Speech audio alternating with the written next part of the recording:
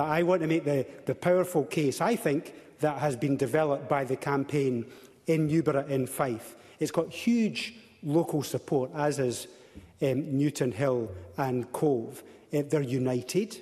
Young and old are really motivated by this campaign, and it's gathered support from neighbouring communities as well, like Abernethy over into Perth and Kinross. The low cost, I think high impact, is very clear in this case. It would mean a 12-minute journey to Ladybank or to Perth. The railway line runs right through the borough.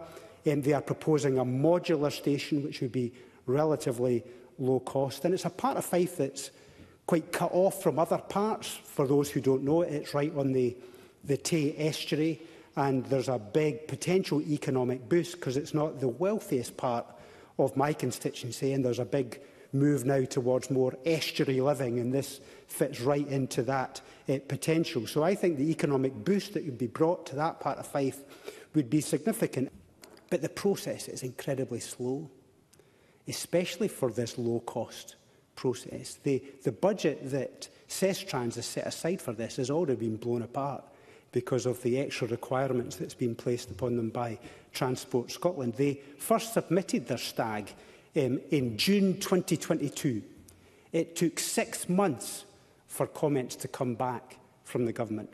They resubmitted their proposal, and it took another 6 months for comments to come back, and we're going on and on. I suspect that process will carry on for a very long time. And so I hope that the Minister would perhaps reflect on the fact that there seems to be a disproportionate time and cost involved for schemes that are actually relatively low cost, but again, quite a big impact. So I hope that we could perhaps adjust the process to make sure that schemes like Newburgh have got a better chance of progressing much more quickly.